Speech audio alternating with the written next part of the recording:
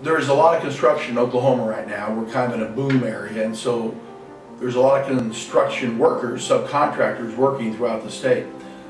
There are occasions where you have many subcontractors on the job at one time, and they don't always pay attention to what they're doing, and sometimes one subcontractor could hurt another subcontractor. Could hurt them with, dropping something on them. They could cause something to give way and they fall. They could drop something from scaffolding and hit somebody on the head. So there's a lot of ways things could happen. And so what do you do if you're in a construction site and you're injured?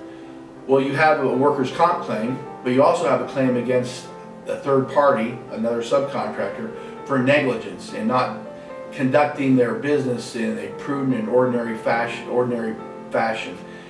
So if they violate the safety rules that are on the job site and in the profession, then you have a claim against them.